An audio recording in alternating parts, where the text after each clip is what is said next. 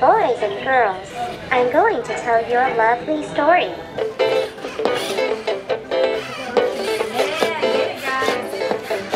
I think it's bringing positive energy into the kids, making them feel good.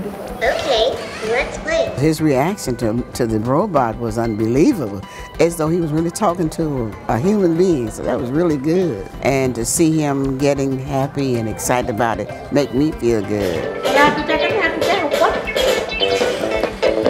At least when they're here, they can play with this robot and make them forget their pain. There you go.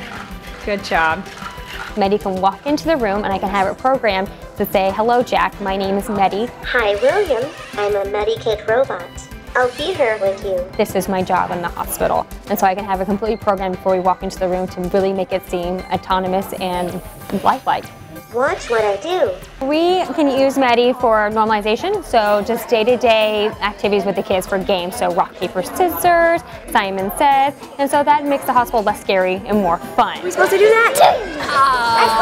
We can also use them for during procedures such as blood draws or IVs, and that way we can do distraction, and so we can have story time during that time with that distraction. He can sing songs during that time to help with that.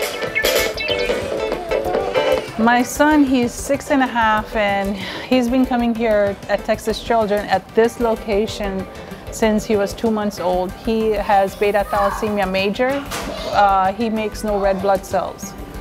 So he needs blood transfusion every 2 to 3 weeks. How ya doing? Give me a fist bump. At Texas Children, I know his heart's beating really fast.